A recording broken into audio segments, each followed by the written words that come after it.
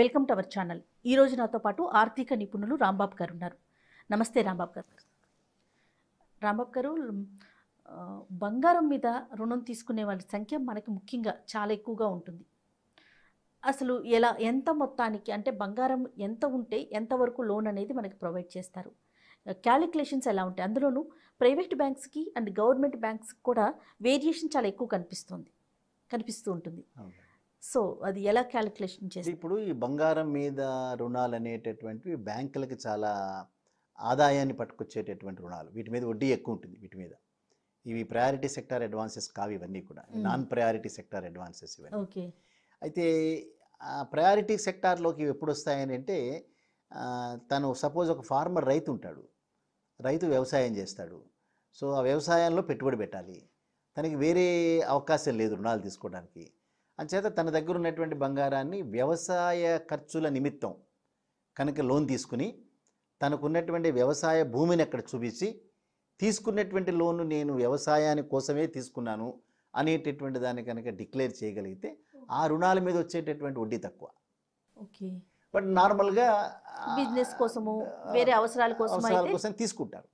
So అవి కనుక తీసుకోవాలంటే వారి పేరు మీద ల్యాండ్ ఖచ్చితంగా ఉండి తీరాలి. అంటే ల్యాండ్ లేనటువంటి వాళ్ళు కూడా తీసుకునే సందర్భాలు కొన్ని ఉండొచ్చు, దాని గురించి నేను మాట్లాడలేదు.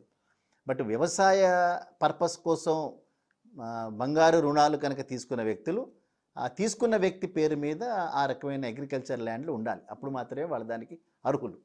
ఇప్పుడు మీరు ప్రభుత్వాలు వ్యవసాయ రుణాలకు వేవ్ చేశారు. కేంద్ర ప్రభుత్వం, యూపీఏ ప్రభుత్వం, సెకండ్ యూపీఏ ప్రభుత్వంలో 66,000 కోట్ల రూపాయల వ్యవసాయ రుణాలను మాఫీ చేశారు. ఆ వ్యవసాయ రుణాలు మాఫీ చేసిన వాటిల్లో ఈ అగ్రికల్చర్ పర్పస్ కోసం తీసుకున్న బంగారు రుణాలు కూడా మాఫీ అయినాయి. అంతే అక్కడ వైటల్. అప్పుడు వ్యవసాయ రుణాలు మాఫీ చేసేటప్పుడు ఇటువంటి లోన్లు కూడా కొంతమంది మాఫీలు చేసుకునేటువంటి సందర్భాలు కూడా ఉన్నాయి. అట్లాగే స్టేట్ గవర్నమెంట్లు మన ఆంధ్ర, తెలంగాణ లాస్ట్ ఎన్నికల్లో కూడా వాళ్ళు మాఫీలు చేశారు. దానిలో కూడా ఇవన్నీ కొన్ని వచ్చాయి. సో ఇప్పుడు ఇది ఏంటంటే బ్యాంక్ పరంగా కనుక చూస్తుంటే నాన్ ప్రయారిటీ అంటే అప్రాధాన్యత రంగాల్లో, ప్రాధాన్యత కాని రంగాల్లో ఇచ్చేటటువంటి లోన్స్లో ఇది అట్రాక్టివ్ లోన్, ఎక్కువ వడ్డీని సంపాదించి పెట్టేటటువంటి లోన్. ప్లస్ గోల్డ్ అనేటటువంటిది చాలా వైటల్ సెక్యూరిటీ. మొత్తం తనకున్నటువంటి ఇచ్చిన దానికి అందులో కూడా మళ్ళీ మార్జిన్ ఉంది, మళ్ళీ దానికి 15-20% మార్జిన్లు ఉన్నాయి. సో సపోజ్ ఒక తులం బంగారం ఎవరైనా కనుక ఆర్నమెంట్ రూపంలో కానీ బంగారం రూపంలో కానీ బ్యాంకులో తనఖా పెట్టారనుకుందాం. ఇవాళ ఒక 30,000 రూపాయలు ఉందని అంచనా వేద్దాం. 30,000 రూపాయల బంగారంలో 1 గ్రాము బంగారం 3,000 రూపాయలు అనుకుందాం. సో 1 గ్రాముకి 1,500, 1,600 కూడా ఇచ్చినటువంటి సందర్భాలు ఉన్నాయి. అంటే బ్యాంక్ టు బ్యాంక్ డిఫర్ అవుతుంది. అది ఒక బ్యాంక్ 1,500 ఇవ్వచ్చు, ఇంకోటి 1,200 ఇవ్వచ్చు, ఇంకో 2,000 కూడా ఇవ్వచ్చు. మార్కెట్ ధర 3,000 ఉంటే బ్యాంకులు 1,500 ఇవ్వచ్చు, లేదా 2,000 కూడా ఇవ్వచ్చు, bank to bank. Yes. So అది ఆ బ్యాంకులకు ఉండేటటువంటి వెసులుబాటుని బట్టి ఆ బ్యాంకుల రుణాలు ఇస్తాయి. 2,000 ఇచ్చిన సందర్భాలు కూడా ఉంటాయి. సో దీని మీద వడ్డీలు హెచ్చుబాగా 12%, 12.5% కూడా వడ్డీలు కలెక్ట్ చేస్తారు వీటి మీద. సో ఎప్పుడైతే ఈ రుణాలు ఏదైతే తీసుకున్నారో ఇది 1.5-2 సంవత్సరాల లోపు కనుక ఇన్స్టాల్మెంట్ కనుక వీళ్ళు పే చేయకపోతే మొత్తం అసలు దానికి ఉన్నటువంటి వాల్యూ సరిపోయే ప్రమాదాలు ఉంటాయి. అప్పుడు ఆక్షన్ చేసుకుని ఆ ఉన్న గోల్డ్ ఆర్నమెంట్ కూడా పోయే సందర్భాలు. అందుకే మీకు ఫ్రీక్వెంట్గా పేపర్లలో ఈ బంగారు రుణాలు తీసుకున్నటువంటి వ్యక్తుల పేర్లు, వాళ్ళ వివరాలు చాలా ఫ్రీక్వెంట్గా వస్తాయి. వాటిలో మిగతా రుణాలతో కంపేర్ చేస్తే ఈ రుణాలు, వాటికి సంబంధించినటువంటి వివరాలన్నీ ఫ్రీక్వెంట్గా వస్తాయి.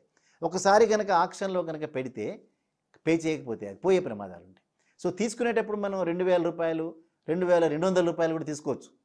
కానీ ఆ మిగిలినటువంటిది ఏదైతే సపోజ్ బంగారు రుణం మీరు తీసుకున్నప్పుడు 30,000 రూపాయలు, మీరు 2,200 తీసుకోవాలి, మిగిలింది 800 రూపాయలు, దాని ధర తగ్గింది అనుకుందాం. సో అప్పుడు మీరు పే చేయకపోతే ఇన్స్టాల్మెంటు బంగారం పోగొట్టుకునే ప్రమాదాలు కూడా ఉంటాయి.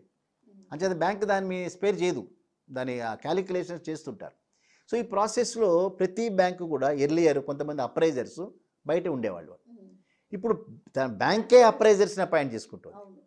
అపాయింట్ చేసుకుని బ్యాంకు ఉన్న ప్రెమిసెస్లోనే అప్రైజర్ కూడా ఉంటున్నాడు. సో అంతకుమునుపు వారానికి ఒకసారో 15 రోజులకు ఒకసారో ఈ గోల్డ్ రుణాలు ఇచ్చేటటువంటి బ్యాంక్ ఇవాళ ప్రతిరోజు కూడా ఇస్తున్నారు. సో ఏదైనా విరివిగా గోల్డ్ రుణాలు ఉండేటటువంటి జిల్లాల్లోనూ రూరల్ ఏరియాస్లో ఉండే బ్యాంకులకు వెళితే అక్కడికక్కడే అప్రైజర్ సర్టిఫికేట్ ఇస్తాడు గోల్డ్కి సంబంధించి. సరే దానికి ఉండేటువంటి యంత్రాంగం వాళ్ళకు ఉంది, ఇది కరెక్ట్ గోల్డా కాదా అనేటటువంటిది. దాన్ని బట్టి సర్టిఫై చేసి ఇది 24 క్యారెట్ల, 22 క్యారెట్ల, 18 క్యారెట్ల అని చెప్పి దాన్ని విలువ చేసిన రోజున ఆ విలువ మీద దాదాపు 60-70% కూడా లోన్లు ఇచ్చేటటువంటి అవకాశాలు ఉన్నాయి. కాబట్టి గోల్డ్ లోన్ అనేటటువంటి చాలా పాపులర్గా ఉండేటటువంటిది. ఈవెన్ వ్యవసాయం చేసుకునేటటువంటి వాళ్ళే కాదు, ఉద్యోగస్తులు అనేక మంది ప్రజల దగ్గర గోల్డ్ చాలా ఎక్కువగా ఉంది. అందుకే ఇప్పుడు మీరు దిగుమతులు ఏదైతే ప్రస్తుతం దేశం దిగుమతులు చేసుకుంటుందో ఎక్కువ దిగుమతులు బంగారం దిగుమతి చేసుకుంటుంది. సో ఈ దిగుమతి చేసుకునేటువంటి బంగారం మళ్ళీ తిరిగి ఈ వ్యవస్థలోకి రాదు, ఆర్థిక వ్యవస్థలోకి రాదు ఇది. సో ఇది ప్రజల దగ్గర ఉండిపోతుంది. సో లక్షల కోట్ల రూపాయల విలువైనటువంటి బంగారం ఇళ్లలో కానీ, లాకర్స్లో కానీ, ఒంటి మీద కానీ వీటి మీదే ఉంటాయి. సో అంచేత దీన్ని మళ్ళీ తిరిగి వ్యవస్థలోకి తీసుకొద్దామని గోల్డ్ బాండ్ స్కీమ్ అని ఈ గవర్నమెంట్ వచ్చిన తర్వాత పెట్టారు. సో మీరు ఆర్నమెంట్ని కానీ గోల్డ్ని కానీ బ్యాంకులో తీసుకుంటే దాన్ని కొంత మీరు దీన్ని తీసుకోవచ్చు, రుణాలు తీసుకోవచ్చు, తిరిగి బ్యాంకు వాటి మీద రుణాలు ఇచ్చి సంపాదించవచ్చు, ఇట్లా అని పెట్టారు. అది సక్సెస్ఫుల్ కాలేదు ఆ స్కీమ్. కానీ బట్ ఏదైనప్పటికీ కూడా బంగారం మీద తీసుకునేటటువంటి రుణాలు ఎప్పుడూ కూడా నాన్ ప్రయారిటీ రంగంలో ఉండేటటువంటి రుణాలు, అట్రాక్టివ్ రుణాలు బ్యాంకులు ఎక్కడ కూడా వీటిని డిస్కరేజ్ చేయవు. ఏ మూమెంట్లో కూడా బ్యాంకుల సమయం అయిపోయిన తర్వాత కూడా ఎవరైనా కనుక బంగారు రుణాలు కనుక తీసుకోవాల్సి వస్తే ఇది మంచి వ్యాపారం కాబట్టి బ్యాంకులు వీటిని ఎంకరేజ్ చేస్తే ఇంట్రెస్ట్ రేట్లు 1-2-3% హౌసింగ్ లోన్లతో కంపేర్ చేస్తే 1-2-3% ఎక్కువగా ఉండేటటువంటివి. అంటే ప్రాధాన్యత లేనటువంటి రంగాల్లో ఇచ్చే లోన్లు కాబట్టి ఎక్కువ శాతం వడ్డీలు కలెక్ట్ చేసేటటువంటివి. వీటి మీద కూడా అనేక మంది తనకి లిక్విడ్ దీన్ని అంటే ఇమీడియట్గా ఇవాళ మనం తాకట్టు పెడితే రేపే దానికి మనం రుణం పొందేటటువంటి అవకాశం చాలా అప్పటికప్పుడు ఇచ్చేసే పరిస్థితులు కూడా కనిపిస్తాం. ఎస్ అప్రైజర్ కనుక ఆ రోజు ఉంటే అదే రోజున మనం రుణం తీసుకునే అవకాశాలు ఉన్నాయి. కాబట్టి లిక్విడిటీ కూడా అంటే బారోవర్స్ కూడా చాలా ఈజీగా రుణం పొందేటటువంటి అవకాశం ఉన్న ఏరియా ఇది.